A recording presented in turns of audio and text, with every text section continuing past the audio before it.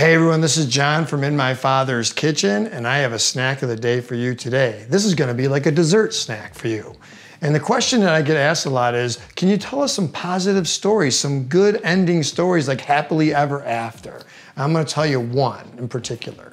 There was a young woman that used to come and visit us here at IMFK all the time. And she was a homeless woman that was wandering the streets of Syracuse, and she was actually caught in sex trafficking herself. But she was also addicted to substances. And she would come into IMFK and she would cry and we would pray with her, and then she would go back out and do her thing. And week after week, she would show up to our facility and want me to pray with her and talk with her. But guess what ended up happening? Through that prayer time and talking, I started to build a relationship with her.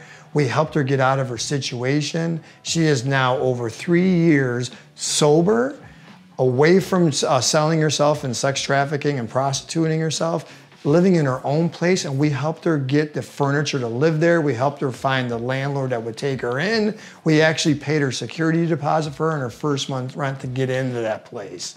That's one of our stories of one of the 103 that have come off the streets of Central New York, and that's the snack dessert of the day.